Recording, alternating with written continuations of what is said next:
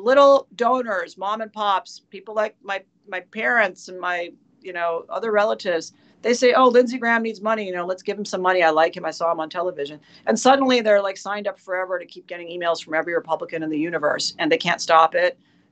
The puppy will die. Your mom will be held hostage. Like the messages are so abusive. And then big dollar donors are really sick of giving their $5 million, $10 million, $50 million checks, and we don't win elections. I mean, that's not what they're there for. So pretty much nobody is satisfied with the status quo, except a significant percentage of the members of the Republican National Committee who have their power, their privilege, their title, their prestige, their photographs with politicians. I'm not there for that. I'm here to win elections so I can go back and enjoy my life.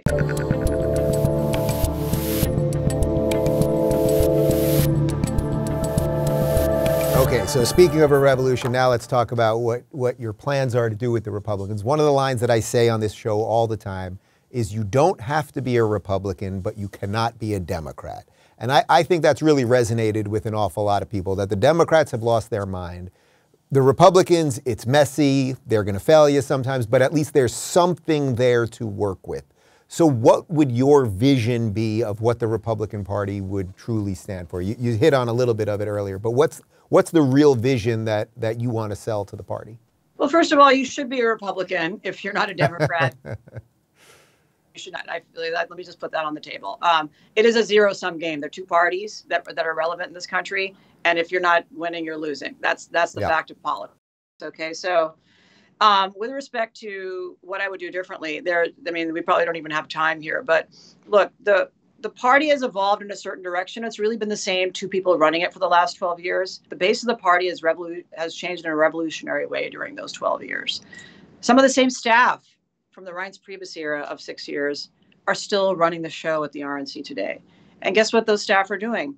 They're negotiating contracts that are self-interested. Hundreds of millions of dollars has flown into the pockets of consultants over the last few years, and we haven't won elections. The Democrats don't operate that way. The Democrats smartened up after losing elections and paying a bunch of money to consultants almost 20 years ago. And they said, no, we're not going to do that anymore. The party will only do the stuff that only the party can do. And the party plays a very important role. They have certain role with respect to sharing data with state parties, with respect to fundraising, with respect to, they have certain role.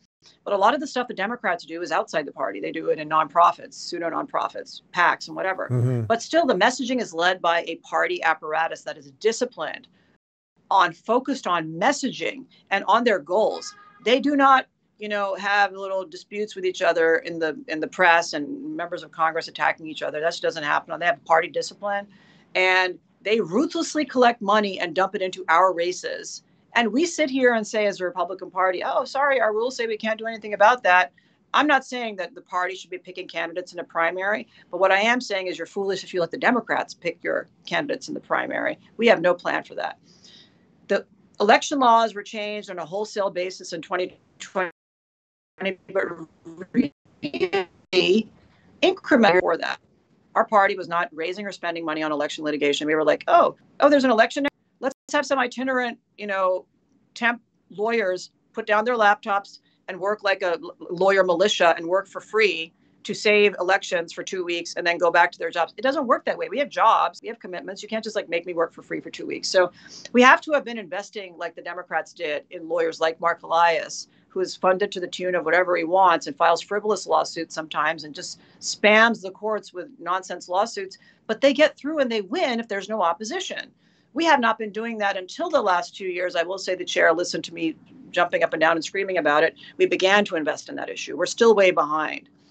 Our cost of fundraising, Dave, is out of control. It's like 40%, okay? I just came from a Turning Point USA event. Turning Point's cost of fundraising now, it's a nonprofit, 7% or so. They raise hundreds of millions of dollars over the same time period that we have.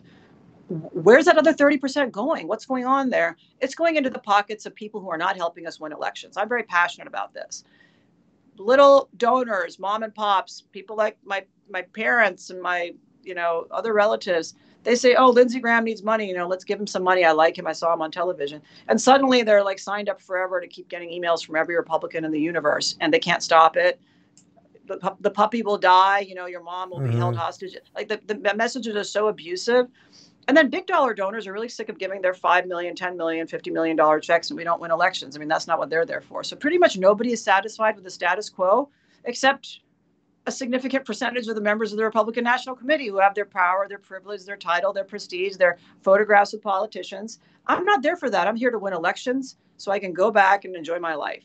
And so we would be making one of the things that really ratcheted up the ugliness in this race, Dave. It'll be very interesting to know that I think on day 3 of my campaign, I tweeted that I would initiate a top to bottom audit of every consulting and vendor contract at the RNC. And before that, it was a very genteel exchange of ideas. And isn't it cute that Harmeet's running? Suddenly, every political consultant in DC is out for my blood, placing hit pieces.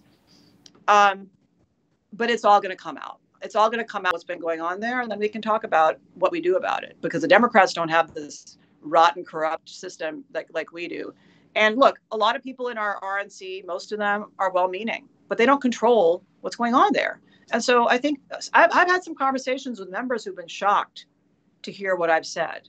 And I think I changed their minds because, it's a very top-down organization. The RNC tells the states, if you want us to subsidize a particular walk app or method of fundraising, win red, you have to use our system. No choice. We don't give you a choice as to what works better in your state. That's not Republican. The Republican is pushing power down to the people. It's respecting the people. It's not calling them names. Some of my fellow members of the RNC have called voters low information bitchers for daring to contact them about this leadership race. I love hearing from those voters. I don't call them names like that. They're voters. They may be angry. Sometimes they are. But they're angry for a good reason, because they're Republicans and we don't win elections. So of course they're angry. I'm angry. So I think it is with a relatively simple platform that I've been laying out as I'm talking to the 167 other voters. But I'm also sharing that with the public. And there is virtually no support for the current leadership outside the RNC and the consultant class who feed off of us. And so that's been heartening. And so one way or the other, we're going to see change at the RNC. Right. I mean, I agree with the premise there. It doesn't seem like there's a lot of support there, but for whatever reason, and people can call it the swamp or the deep state or whatever the hell it is, it does keep going. So the outsiders, like you, always have that uphill battle. I see sort of two parts of this. You're talking about sort of the under the hood technical stuff like that are the problems in terms of voting and what's going on with fundraising. But I think there's also the idea level that it seems like there's a real problem brewing. Just in the last couple days, I heard Mitch McConnell say that the #1 issue on Republicans' minds is defending Ukraine from Russia. And I thought, man, for the first time in my life since I moved to Florida, I registered as a Republican. But I think the ideas I talk about resonate with a lot of people on both sides. It's like, that's not in my top 20. And the way he said it, I thought, man, I can now see why the OG Republicans have just had it with you guys. What do you do about the messaging part that seems very disconnected when he could be talking about, I don't know, the economy, the border, free speech, et cetera? Well, I can't do anything about Mitch McConnell. If I were in the United States Senate, I'd be voting for a different leader. I can't do anything about the leadership race in the House, where because we didn't do that well, there was no red wave. You have this infighting that's just awful. Friends of mine are throwing stones at each other. Unfortunate. But I can do something about the RNC, and the RNC does set the messaging. And unfortunately, we've been kind of hostage to whatever happened recently, whatever the Democrats said recently. We're always like reacting to that. We don't seem to be going back to our platform or our basic values, or frankly, even taking a poll and then talking about what Republicans actually care about. We spend millions during this chair's tenure. There have been millions of dollars spent on consultants on messaging issues, believe it or not. And what you see is the result of that. It's not very good messaging. I'm sorry to say, sorry to offend the people who are probably going to be very angry and set out more hit pieces about me because of that, but it's true. Our base does not like or appeal. The messaging did not turn out voters. The candidates did not turn out voters. And we sat there like sitting ducks spending a bunch of money on them. And, some of these, like I said, back to the issue of left define our candidates, we're letting that happen because we're not doing a good job of picking them and defining them. There's no party maybe there needs to be more of a like cabal situation where you get together and say, look, guys, we're not going to win in Georgia. We're not going to win in Pennsylvania. We're not going to win in this state or that state if we don't have a candidate who fits this profile. That means our data has to be good. Our messaging has to be good. We have to have enough money, and we have to be doing litigation around the clock. Election integrity is not a seasonal itinerant worker deal. RNC has laid off most of its election integrity staff after the election, as if they're like, we picked the crop and now we're done. No. We need to be doing, we are so far behind the left. We need to be doing this for a decade or two until we reverse the tide. And we need to be spending 10x what we're spending on it. If you're looking for more honest and thoughtful conversations about politics instead of mindless drivel, check out our politics playlist. And if you want to watch full interviews on a variety of topics, watch our full episode playlist, all right over here. And to get notified of all future videos, be sure to subscribe and click the notification bell.